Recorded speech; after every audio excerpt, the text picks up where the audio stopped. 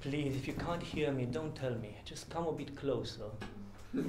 Because I've had so much coffee. If you cut me open, there's not going to be blood coming out. I've been to the States 6 weeks or 7 now, fundraising, as you said, for the monastery. From there, I flew back to Bucharest to see my father confessor, and from there back to Mal for a week to see builders and surveyors and planning officers and all sorts of lovely people. The help of whom we need to establish this monastery. So I don't really know why I'm here. I know you've asked me 3 years. This is the 3rd year, and I said no twice. I said the 3rd time I should get it done with. And when I said yes in October, it sounded like I have so much time to prepare something really smart. But then time has a way of just disappearing, and I prepared something extremely deep 5 minutes ago. So these are just my notebooks. I've got a whole collection of them, and as I travel from one place to another, I just make notes for myself. So I'll just draw on these. It will not be a long talk, just because I don't have a lot to say, but I hope at least 1 or 2 of you will make sense of it. I would like to begin by asking forgiveness to both fathers present here, because I consistently because this is not based on any sort of real patristic research or anything. It's just based on my silly experience, and that's why I know that I know this is the best way to give a talk. It's the most risky way to give a talk because it might come to nothing, but if it does come to something, it will actually touch somebody.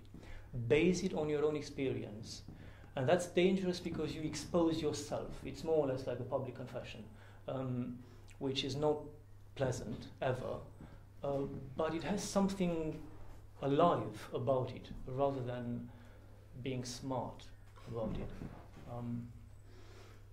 And I'll just start with, I mean, the whole talk can be reduced to one sentence. I'll start with that, and then we'll see if we can expand it. I've got these notes and these notes. And really that sentence is that I cannot believe, and I refuse with all my being to believe, that our vocation can be that we become lawyers or accountants or writers or painters or whatever you want, whatever other profession you may think of. I simply refuse to believe that Christ created me or any one of you in order to spend your life being an accountant. There's something wrong about that. There's something wrong about reducing vocation to a career or a profession or a job.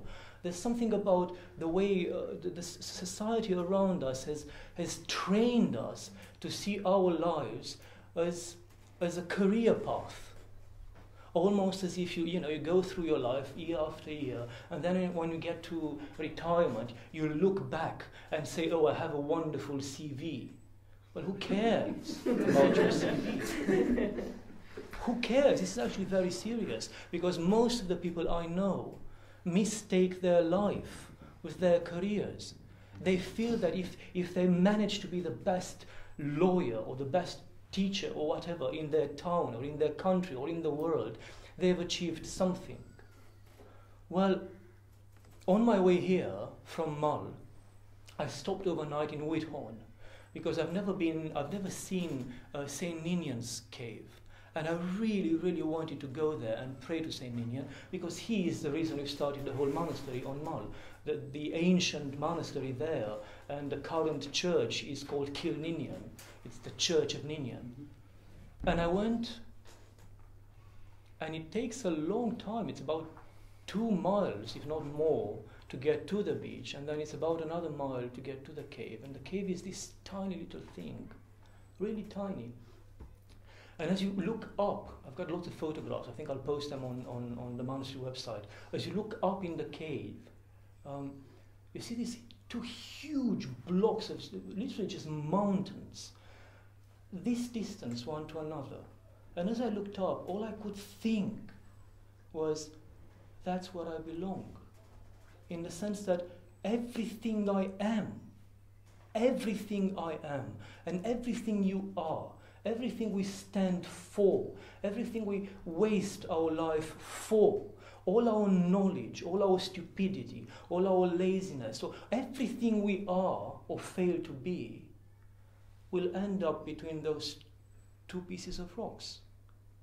As so many generations before us, from Adam and Eve until the last Adam, as Father Sophrony used to say. And when you have that perspective, when you begin with that, I think the whole question of vocation and identity and all of that takes a very interesting turn. Because Christ made me so that I may survive death and share in His eternal life. That's my vocation. And in that vocation, I shall find my identity. I shall discover who I am at the end of this line of life. Everything else is secondary. Everything else. If you end up being the best, I don't have professions to refer to. I don't know, accountant in your city. I really like accountants, actually, by the way, because they are wonderful donors. But it's just an example. If you end up being the best accountant in the world, or a dust, or a cleaner, or something completely unimportant, it is irrelevant. Because 200 years from now, both people will be in the same space between those rocks, and everything they've achieved. And when I say everything, I mean everything. Not only your careers, not only our nice clothes, or our skinny flesh or fat flesh, but also our friends, the friendships we've created, and our families, our children, if you have any. Everything is reduced to this question: do you survive death and share in Christ's life, or do I fail to do that? When I, it's silly to say, but I've never decided to become a monk. But when I knew that I have to be this thing people call the monastic, because nothing else seemed to be alive. I was 19 when this thing kind of doomed upon me. No matter what I did, no matter how successful I would be, and I was my first bachelor degree is in economics. I wanted money, and I wanted lots of it. But how much money can you have? And by the end of one's life, what's the use of all that money? And how many children can I have? And truly, if you leave behind, yes, the love you have for your children and the dedication and everything else, the question of your own personal death and life is still there. And your children are completely, utterly useless. They can't help you in any way.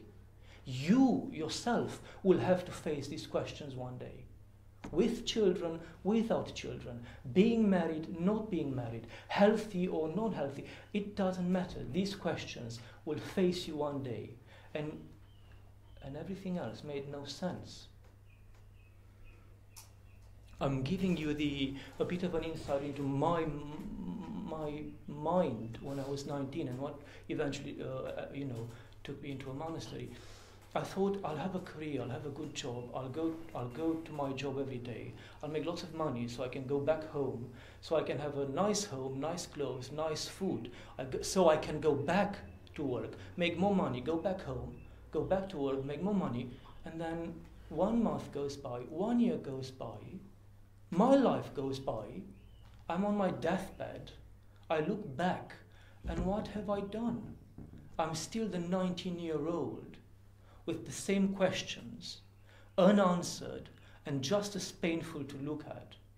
And I've invested the 30, 40, 50 years of my life in vain attempts to just create noise so that I don't hear the questions anymore. That's perhaps the best way I perceive life.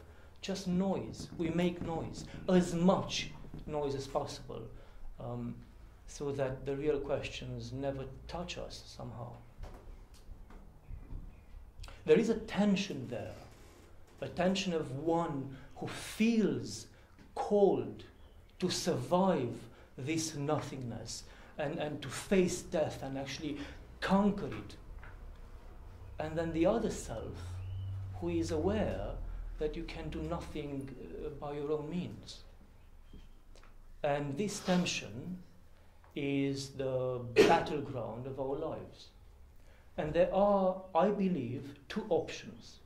You go in and you fight it, or you find ways to go in with your eyes closed and hope to God that somehow you manage not to open your eyes and to find yourself in the middle of the battleground. And I think that's the distinction between a really spiritual person and someone who's just kind of faking it. Because many of us just kind of fake it. We just need some sort of comfort. We need to acknowledge these questions, but not really go forward and address them. They are there. I acknowledge them, but I don't want to look into what they actually imply concerning my life and those around me. This was actually not according to plan. I have here these notes. True vocation is actually not to belong, not to make it work, and not to grow any roots. And by that, I suppose what I wanted to say is that, yes, the minute you become aware that your true identity, your destination, so to say, is not here, but somewhere else, not a space, but a being, that the end of your destination, your identity, is a being, Christ, not a state or career, then you realize that our true vocation really is not to belong here, to do our best not to succeed in this world, but to actually make a mess of it.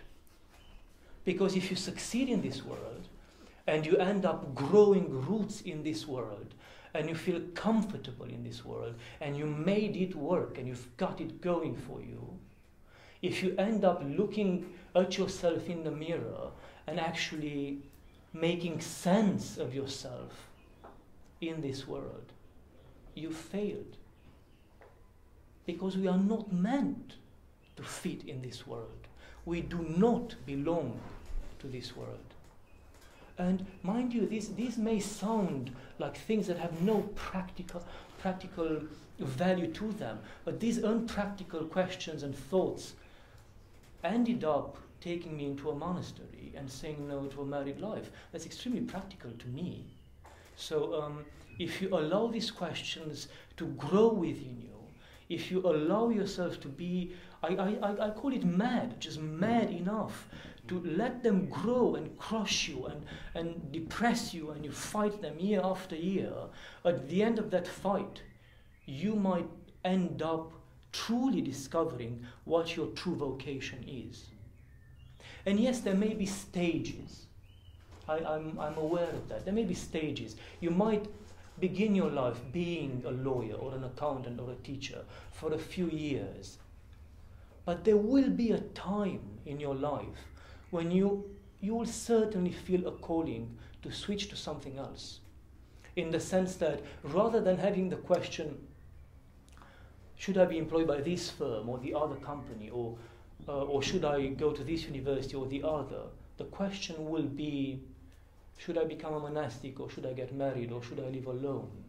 Or should I buy a little hut somewhere far away and just dedicate my life to prayer and make some money, I don't know, selling something online? Or you will just notice a type of, there's a different nuance to the questions that happen in your mind. But that will only happen if you go full steam ahead, no matter what you do. I loved something that Father Alexander said yesterday about, well, I'm sorry, I'm bad at remembering exact quotes, but really just do everything you feel with all your heart. With all your heart, yeah. I remember one of the first times I felt the priest I was confessing to is my spiritual father was when very early on, I was 19, 20, he just took my head as I was kneeling down and he kissed me on the forehead. I felt confess something absolutely horrible. And he said, my name was Leo back then, Leo, do you know why I love you so? And I thought, he's mad. I already liked him. He's mad. He said, I love you because no matter what you do, if it's something good or if it's a sin, you do it with your whole being. There's no middle ground. And I thought, well, it makes no sense. I mean, I assumed if you are a sinful person or if you commit a sin, at least then you should feel kind of, well, I won't commit 100% of it, I'll do just 70% of it. And my father confessor said, no, do 101. Because, and actually it makes sense, because he said, if the prodigal son had been someone who was good at managing his wealth and had not wasted his wealth on whatever he wasted his wealth upon, but actually constructed the budget and spent only what he could afford every year, he would never have reached rock bottom and come back to the Father. Death might have surprised him while he still had money, so to say, far away from the Father. So whatever you do, good or bad, be honest about it. I am a sinful person. This, the thing I'm doing, is a sin. So I'm going to do it with Christ with me, as St. Patrick says it. And you just go full steam ahead. Because if you do it, then your heart will just melt. And that melting of your heart will bring you back. If you just kind of have this lake of water that never changes, you kind of commit sins, 30% of that and 70 of that and 50 of that. You're kind of always, you're not away, you're not with the Father. You waste your life just being comfortably numb. That's the word. You're never fully repentant. You never feel you are in hell, and not a metaphor, in hell itself. And you never feel, oh, I've got Christ in me. You'll always be lukewarm. And I don't think that's healthy in any way. So if you start your life by being a teacher, just do everything for that. And then that, let's call it secondary calling, secondary vocation, will lead you to something else, the way Father was led to married life. And then through that, further on, a mystery will happen between you and Christ, and you will become a truly spiritual person. But that truly is a mystery. I mean, that's not something to give talks about. It will just be between you and Christ. Just have confidence that if Christ created you, he must have loved you enough to want you. And if he wants you, he will defeat you. And that's good for us, actually. Go, just live your lives. I know it sounds silly for a monk to tell you live your lives, but live your lives and own up to it. Rather than being tiny mice doing naughty things and feeling kind of guilty, just do whatever you feel called to do, good or bad. And always ask Christ to change you. If this is bad, change me. If this is me fighting you, defeat me. Own up to who you are. I feel much, much more comfortable encouraging the people I hear in confession, the very few people, because I'm a horrible spiritual person, father. I have no patience. I've tell you something 2 times, then you just don't waste my time. Go away. Find someone else. That's the truth. So I really have 10 people who are just stubborn enough and don't go away. I feel much more comfortable to tell them, look, follow what's honest within you than a law. Because the law is not your own.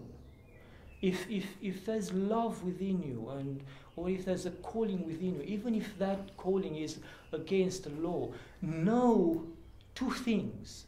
That be honest before Christ and say, this is what I feel.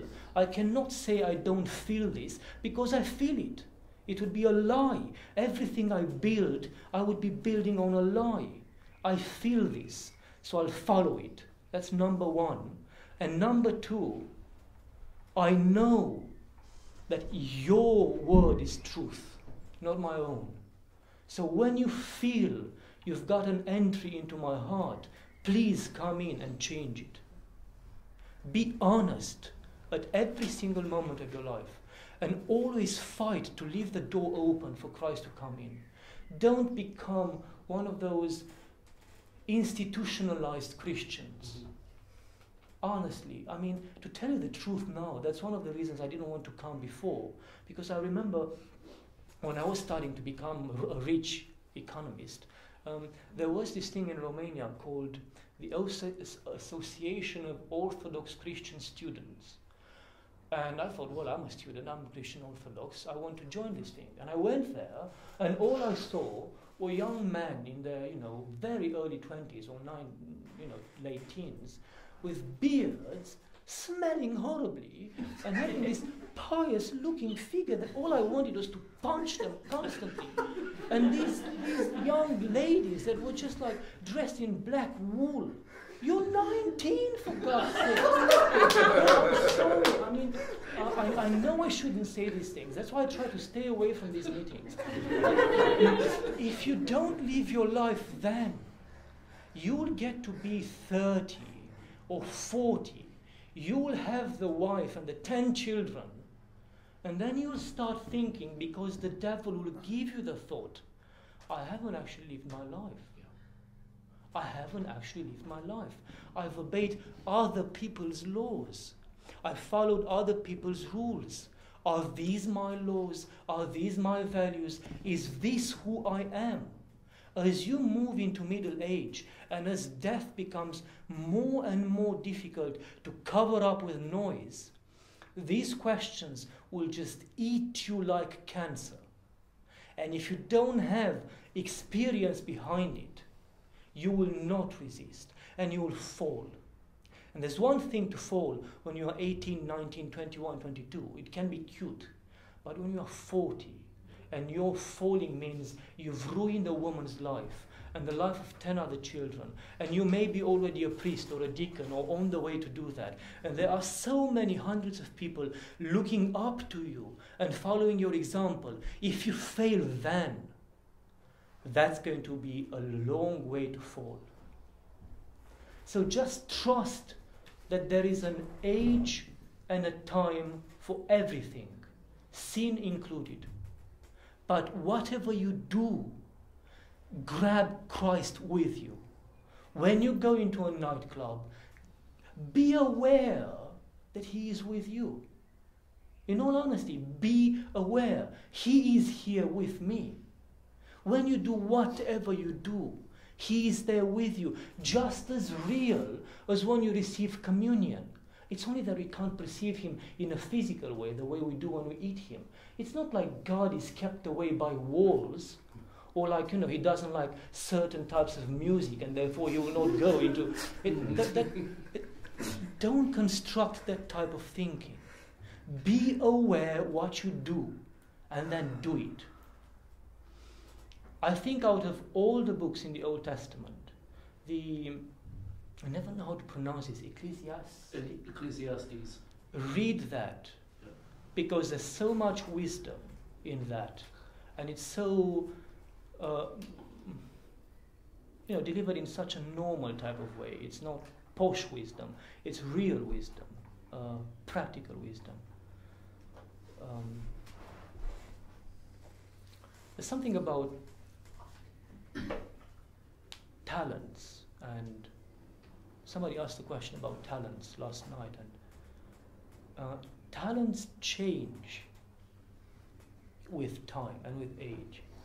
And that's something else. I try to force myself to remember that I actually change as well, and who I am today was not within me yesterday really, and will be dead by tomorrow because I will be someone else. So the difference in years are even greater.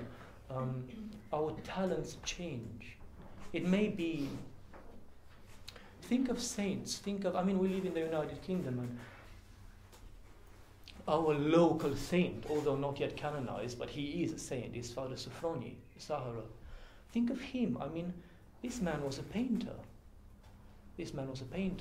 And he went all the way with his painting, looking for a spiritual way out of life. A spiritual way to survive death through painting. And then eventually, although he gave everything to painting, it failed, it collapsed.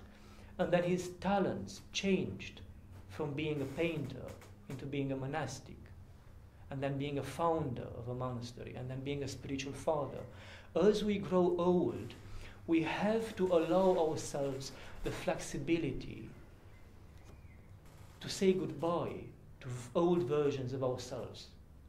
The fact that you may be a good writer, singer, painter, architect, lawyer, whatever now, doesn't mean that in 5 or 15 or 50 years from now, you should be the same. As we grow more aware of who we are and our relationship with God becomes more real and not so much theoretical, our talents change as well. Go from painter to being a monastic and so on. It's funny, it's dangerous, it's not funny, because in many ways, if you hold on to your talents and you don't let go to embrace the new ones, when Christ is signaling it's time to die and be born again as something else, those talents that made you move forward could end up killing you. There's that bit in the Gospel about the wedding, when the emperor calls the friends of his son to his son's wedding. Or maybe he's not an emperor, I don't know. King. I'm a horrible, a king, a tsar. And they all say no. What is striking to me about that answer is not that they say no. That's understandable in some way. You just don't want to go, so you say no. But all their reasons, all those excuses, are good reasons. They don't say, I can't make it because I want to go out and meet a prostitute tonight.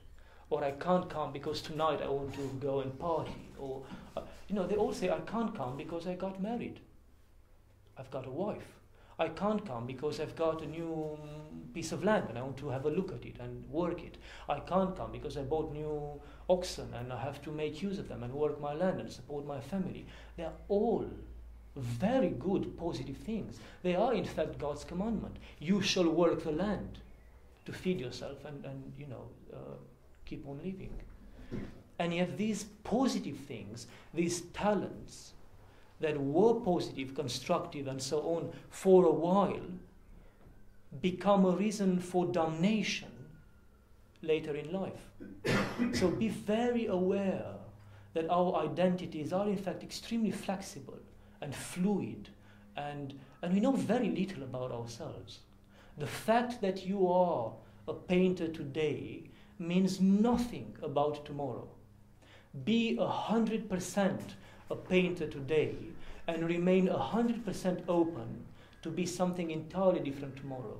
That's the way to move forward. That's the way to remain open to Christ's calling. Think of the apostles as well. How many other people must have seen Christ and they remain closed into their own lives? I'm a fisherman, I've got a family, I've got a home, I've got to take care of them. He says, come to his apostles. And that's all it takes. They're already open to drop everything and follow him. That openness, if you try it in your heart, if you try it in a practical way, is extremely difficult. Because we all build false identities of who we are. We all build false, They're all false. We all build idols of who we are. And then we spend, or rather waste our lives worshipping and tending to the idols we have constructed. Be ready to say, this is the end of my life. This is the end of the world as we know it at any point in your life. And always start anew or something else if you have that calling within you. I'm trying desperately to find a good idea to finish. That I've been to, there was a good exhibition in London at the British Museum on the Celts at the end of last year. I think it was until January, February this year. And when I went to see this exhibition, I discovered that the very word Celt actually comes from Greek. And this is not a joke. It really comes from Greek. There's a word, Keltoi, which basically means those on the outside. That's how the Greeks, or whatever they were back then, refer to these war-loving tribes, those on the outside of the empire. Those are the Celts, those on the outside. And in many ways, I believe this is our vocation here, to fight, not to integrate, but to remain on the outside and to remind the world that we are called to be outside of this earthly being, earthly existence. This is our calling, not to become the world, but to remind the world that we are all outsiders. We are all Celts in this way.